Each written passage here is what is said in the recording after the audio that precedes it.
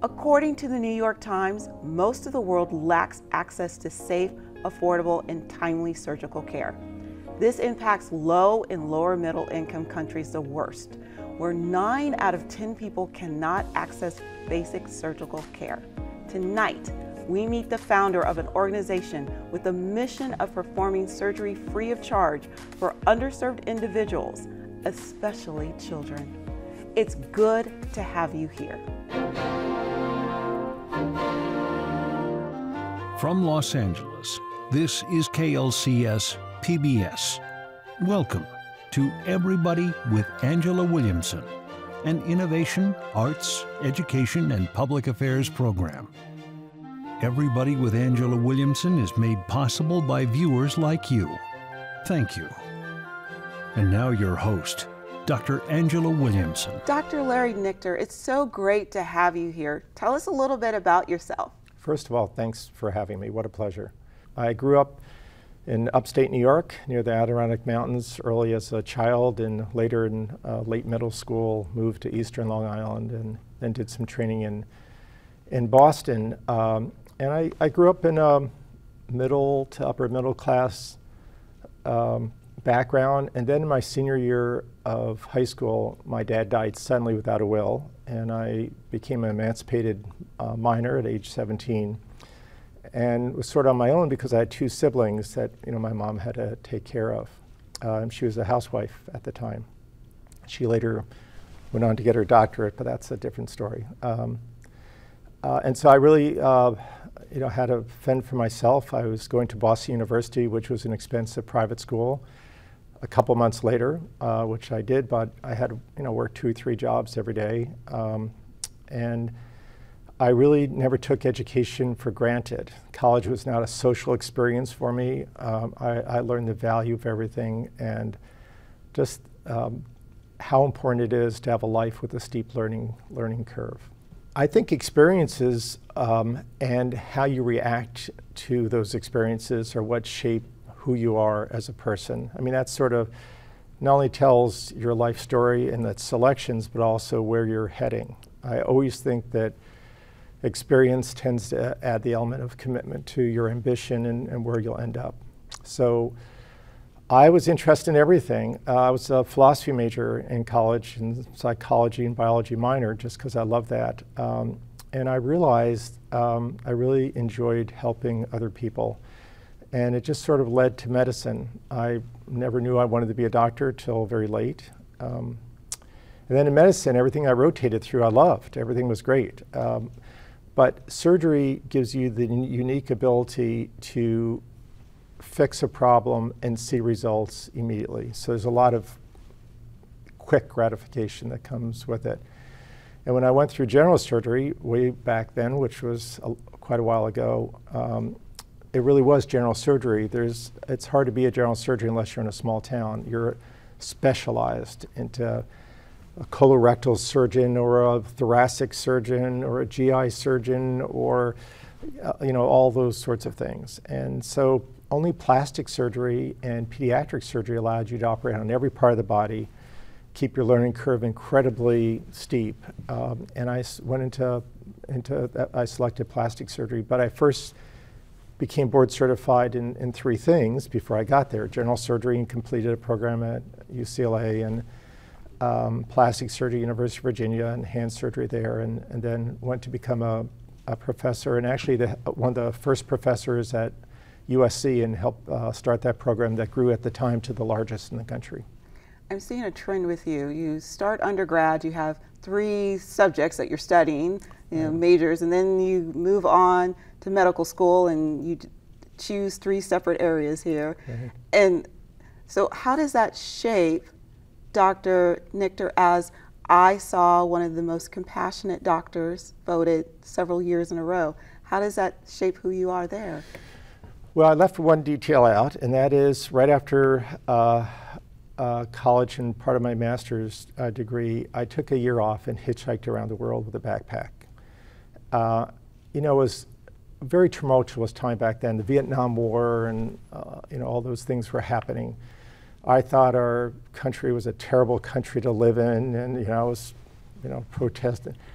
And boy, all it took was just going out of the country, and I traveled only in developing countries throughout Africa and India and across in the Middle East on my own with a backpack and a thumb. I realized within weeks what a wonderful, incredible, privileged country we live in. And I thought that I really wanted to give back as much as I could going forward.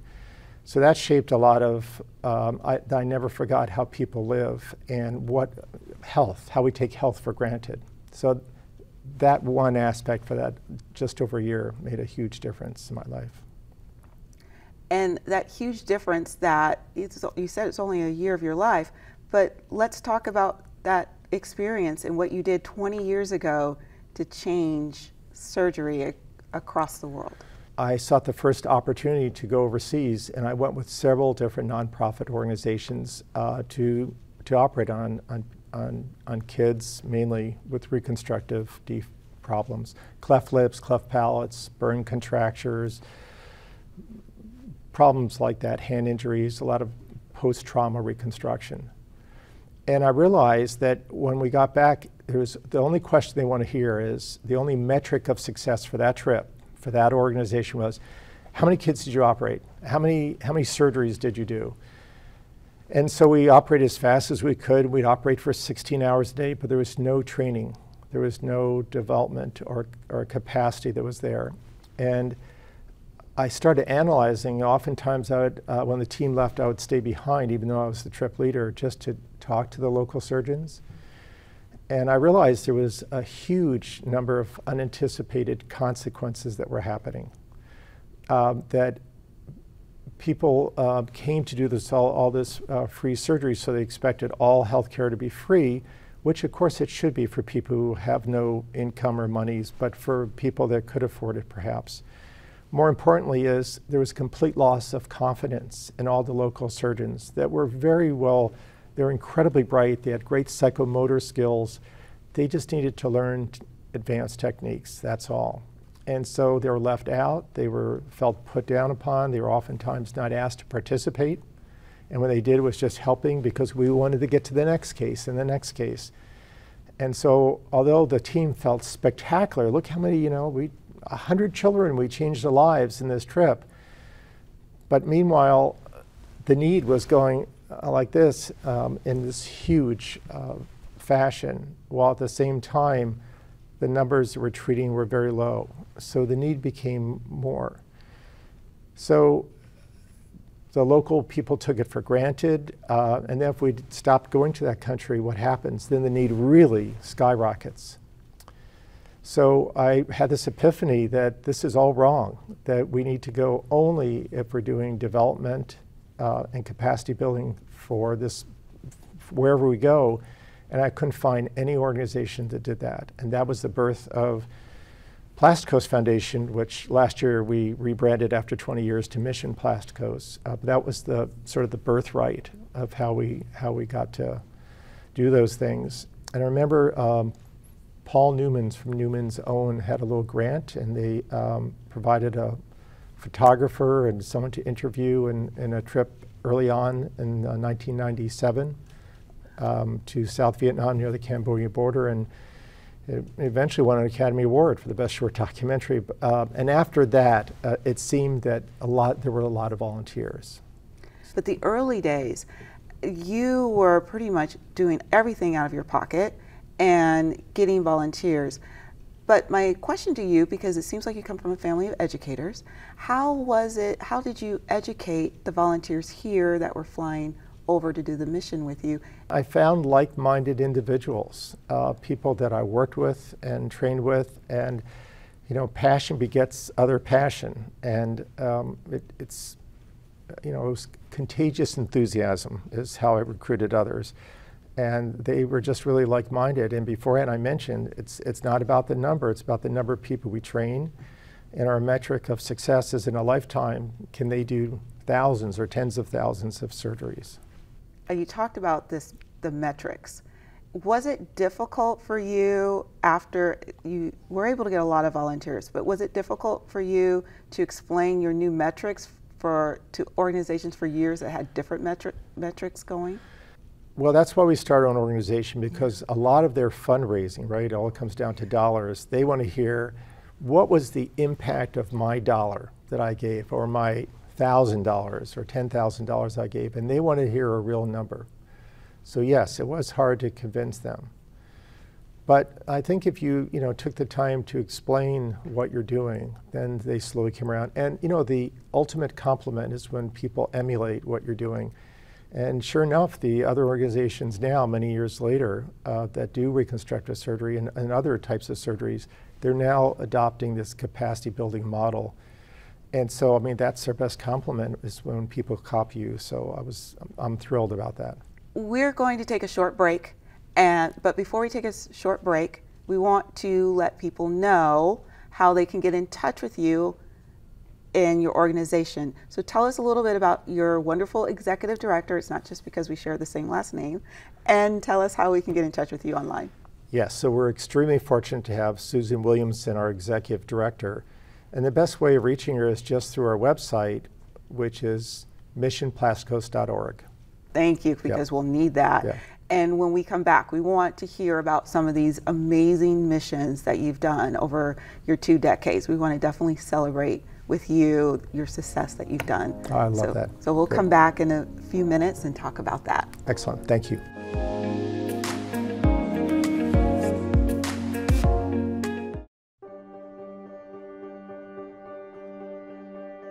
No 2 days are alike. So every day, you prepare. For yourself, for those you love,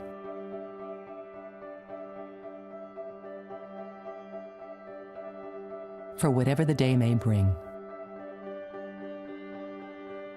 Being prepared is a part of who you are. But in the case of a disaster, preparation isn't always front of mind. In an emergency, when help and resources may not be available for days, being prepared is more important than ever. It's up to everyone to be informed about what types of emergencies might occur where you live or visit.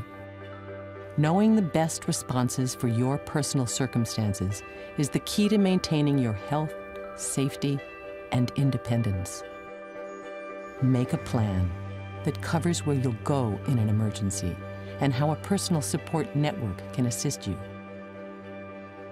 Build a kit that contains the specific things you need to survive for several days: food and water, medication and supplies, as well as any important documents you may need. Being prepared is a part of who you are, and disaster preparation is no different. There's no one more capable of planning for your situation than you.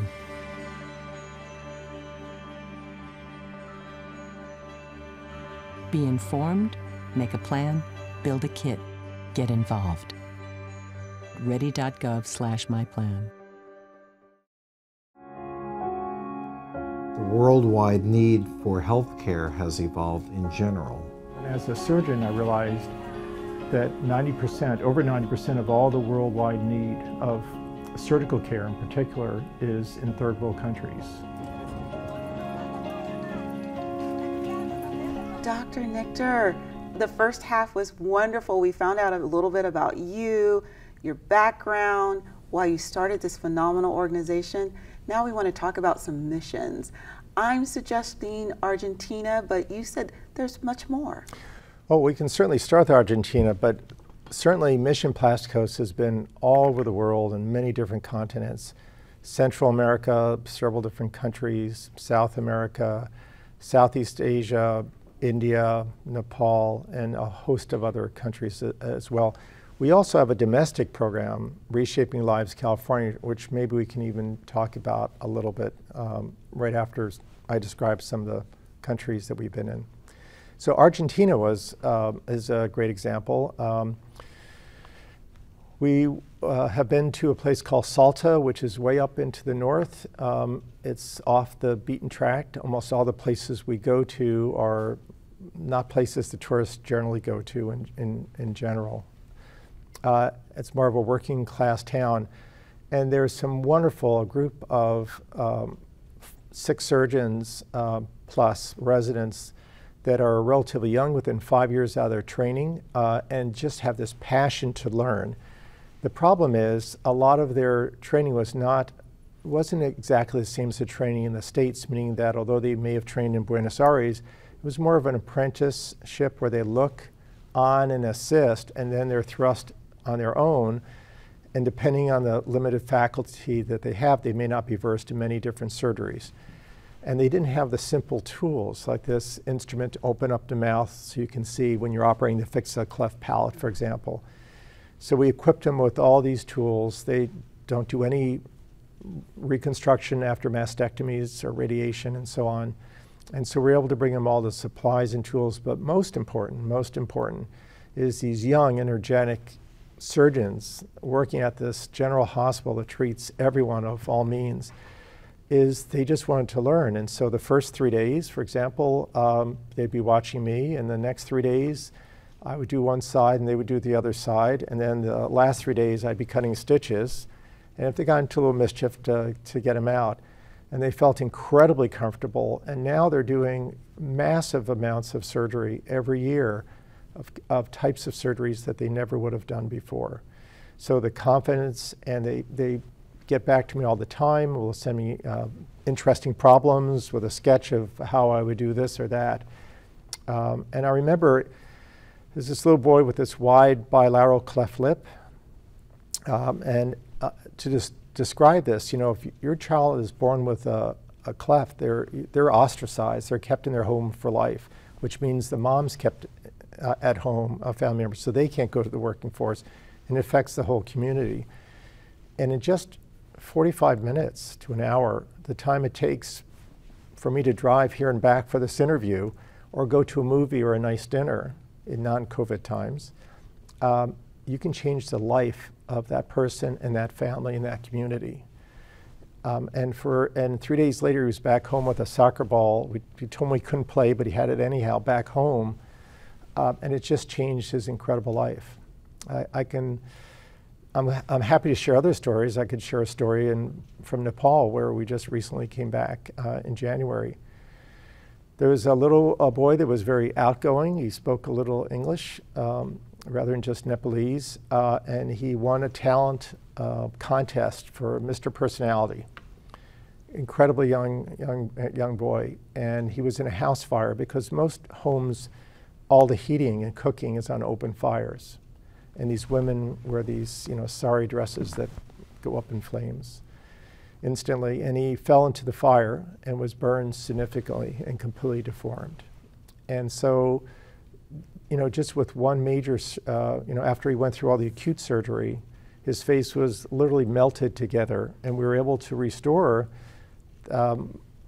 in just one reconstructive surgery after the initial resuscitation was done, of a lot of what this child looks like. And the change is really dramatic, and I'm sure I can provide some photos for you to take a look. But those are just 2 examples of what's done every day on the training. And the skill sets of the people we work with are incredible. It has nothing to do with how well they move their hands. It's just learning the technique for the first time and becoming comfortable with it. And their motivation, they're the true heroes. They're the ones, because I was there for a short time, and every day they're working all day and all night. When we went, there was burns in epidemic proportions because of the cold winters and how they heat, and they have the biggest burn center in the entire country, and we're training their residents and fellows on how to do it. I took a lot from one of the best burn centers of this country, Harborview up in the Seattle area, critical care experts, critical care anesthesiologists, burn surgeons, burn occupational therapists, there is no occupational therapist for the entire country, so we just trained a whole new set. We brought a biomedical engineer. We're starting that whole program. I don't know any group that's doing it in reconstructive surgery, because all this expensive equipment, if it's not maintained, they'll never have the money to buy another one. And they teach them how to do these things. So that's just a few of the examples of things that we do. So you had this vision 20 years ago to make sure that when you went to do a mission at this place that you were able to train people and leave them there with those skills that they can continue on. And so now we're 20 years later, you're starting to see that. How does that make you feel as one of the founders of this organization? Wow, tremendous. But just to give you a concrete example, Yes. so we live by that old Chinese adage, give a man a fishing pole and Yeah. you can give him a fish, you can feed him for a day, teach him how to fish, he can Fish for a lifetime. Fish for a lifetime. Yes. If you can teach him how to fish and train others how to fish, which isn't part of that adage, No. then it's a it new becomes part. exponential. So when we went to Argentina, for example, Yes. I originally went during our first few years to Guatemala for a few times, and there's this one wonderful doctor, Dr. Ernesto Cofino, who's well trained, but he's operating by himself, and he wanted to learn some advanced techniques and some surgeries he was seeing a lot of. And so once we trained him, he is now training others, and he was one of the faculty members that I brought with me, so we were both faculty now, training the others in Argentina. So that is the exponential factor. That's where all of a sudden it grows and grows, and everyone's doing it. And he has his own nonprofit organization as well in Guatemala, which again is the biggest compliment ever. So it's that exponential effect that really is spectacular, and that's, we train, teach, and transform the lives not of just the patients retreat, but the surgeons we influence others, as it turns out ourselves as well. As it's a complicated way of answering your question. No, and it's not complicated. In fact, what you're showing us is the groundwork of this wonderful vision that you had, but your vision is now brought into reality, and it's paying itself forward because the people that you're training, they are taking what you're training them to be, and they are training others. Exactly. And so was that the big vision that you had, or it was just so much more? Well, it always was. Of course, it continues to expand, and unless others sort of copy what we're doing and we can expand on a much greater level, it'll be very tough. I just came back in late February and early March, just as COVID was hitting the country, to do site visits in Tanzania and in Kenya, where they just started their first plastic surgical training program about 5 years ago. So they're just about to graduate their first residents. And in some of these countries, there's only a handful of plastic surgeons for a population of 40 or 45 million.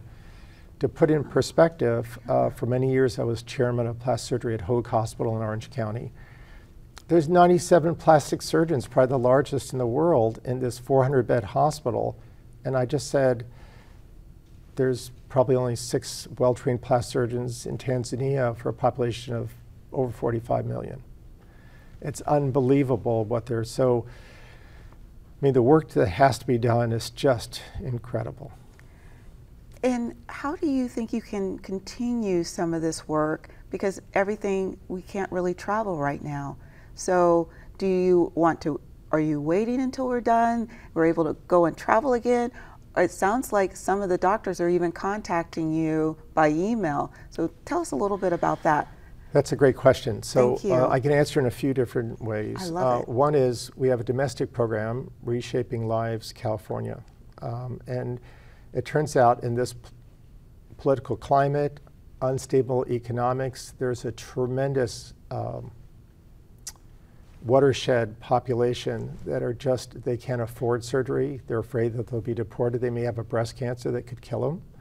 They may have other sorts of problems. They may have an injury that they can't simply fix. They could start using their hands again and go right back to work, and they're afraid to seek medical care. Or they may be ill in things I don't deal with, infectious diseases, and that spreads tremendously. So a few years back, we started Reshaping Lives California.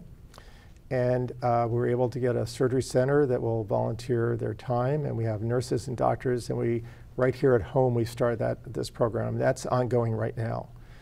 Secondly is, we were committed to go back to Nepal, and this hospital was just overwhelmed. I mean, it was a MASH unit during the burn season. There were just stretchers in hallways of critical care patients. It was just, it just grabbed at your heartstrings, that's for sure. And so the monies that would have been spent this year that we fundraised hard and long for, we're trying to partner with other people and build a whole set of surgical suites, 4 separate operating rooms just for burn surgery and plastic surgery and critical care area, and build it from the ground up. We still have a long ways to go there, but we have enough money to start that whole project, so we just have looked at the architectural renderings, and we're pretty much ready to go, and that's what we're doing right now. But until we have a COVID vaccine, I have to look after the people that, my volunteers would love to go right now, but we don't want to make other people sick, and I have to look after the safety and welfare of our team members as well. But we have lots to do, that's for sure. And every week I get these photographs of these difficult cases and calls back and forth. And through telemedicine, we're doing ongoing educational series as well as helping them with difficult cases. So right now, there's probably people at home viewing this, and they want to be able to help you, even though they know you can't go out right now, but you have plans to build this hospital. They want to help you right now. So how can they reach you again? The best way is just going to our website, missionplasticos.org. That's Plasticos is spelled Plasticos. Thank you so much for your time in this special segment that you were telling us about your mission. It is incredible. And thank you so much, Dr. Nichter, for coming on this edition of Everybody. Thank you. It was my distinct pleasure, Angela. Thank you. And thank you for joining us on Everybody with Angela Williamson. Viewers like you make this show possible. Stay in touch with us on social media. Good night and stay well.